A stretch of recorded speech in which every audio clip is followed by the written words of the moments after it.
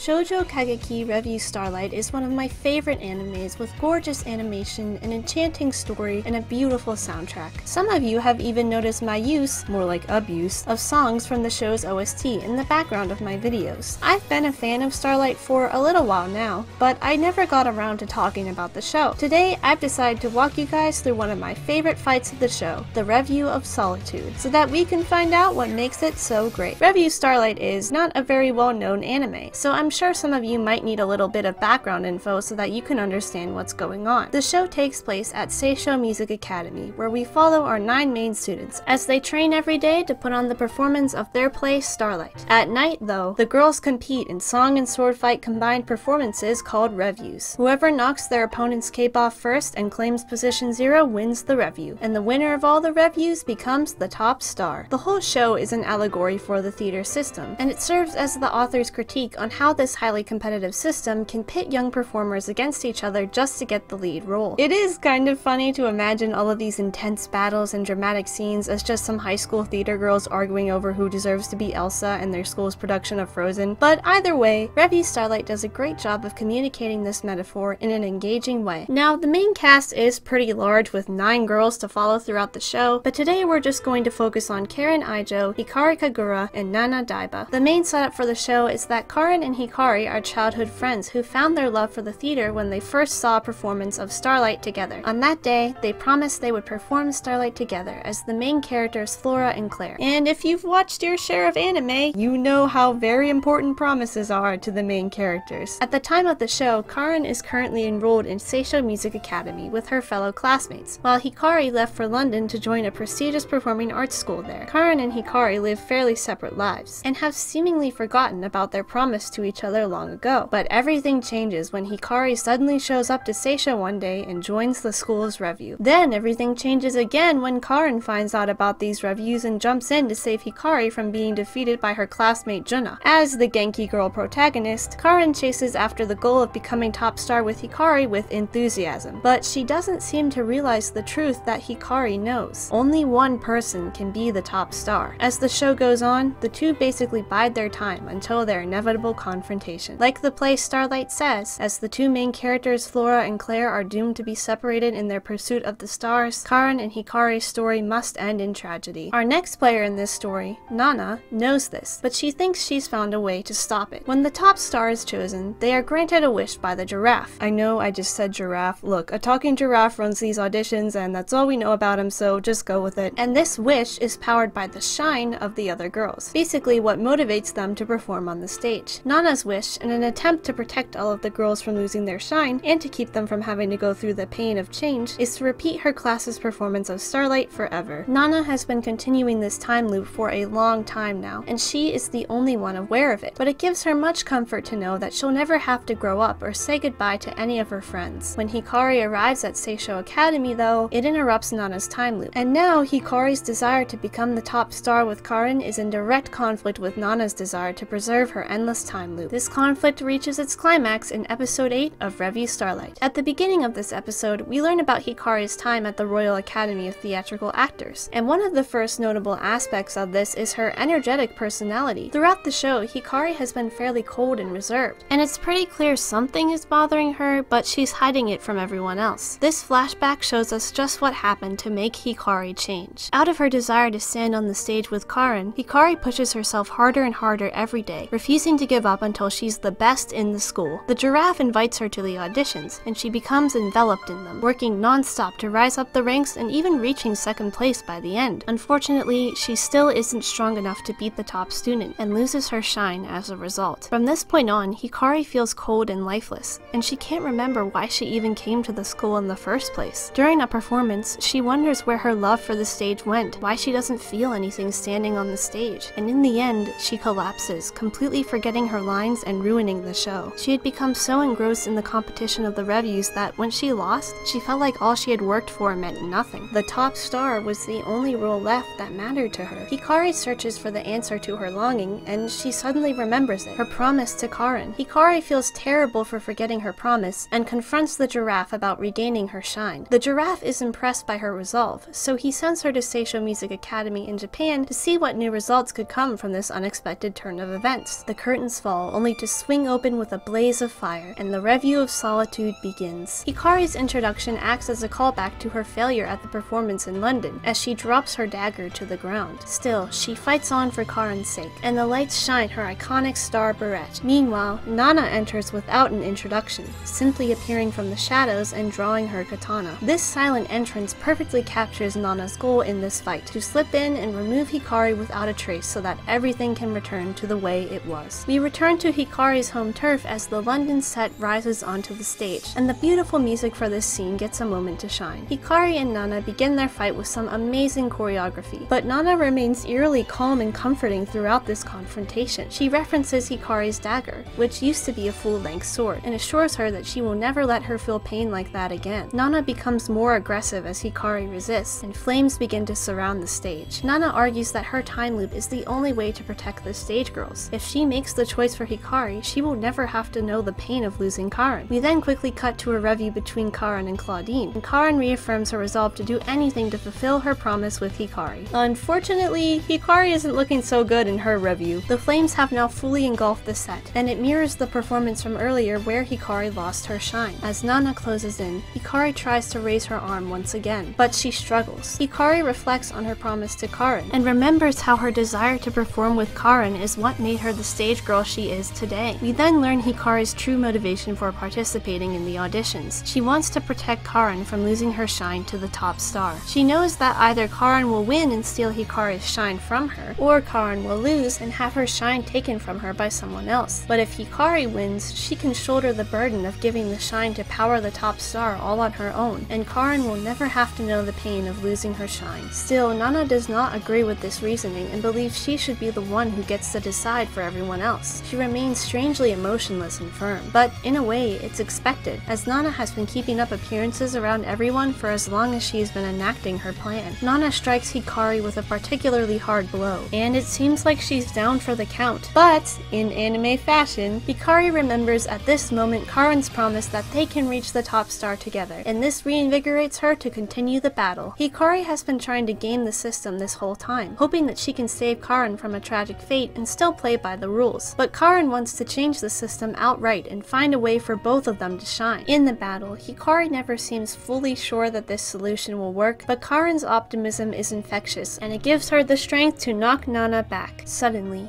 the lights turn to Hikari's blue. Hikari now holds her dagger high in the air with confidence as the blue lights strike it and imbue it with a new form of magic. As the new dagger shines, the music roars with triumph. Tokyo Tower, the show's symbol for Hikari and Karen's promise, smashes into the ground in an absolutely magnificent scene and unleashes a flood of blue waves onto the stage. The orchestration for this moment is the most beautiful piece of the song, and it gets my heart racing every time I hear it. Hikari and Nana face off on level ground, and they charge at each other just as the waves crash over them. Okay, I'm probably not gonna sound very smart and analytical in this section because, I just love this sequence. You know what? Let me just play it for you.